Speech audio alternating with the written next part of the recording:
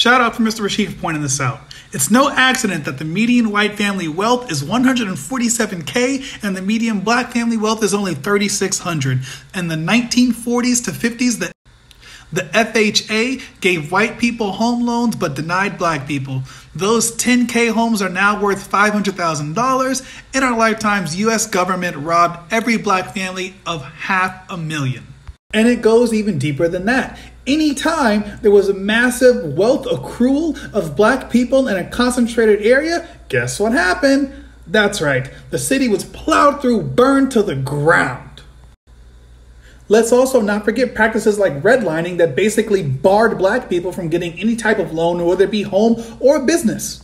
So yeah, follow for more, y'all.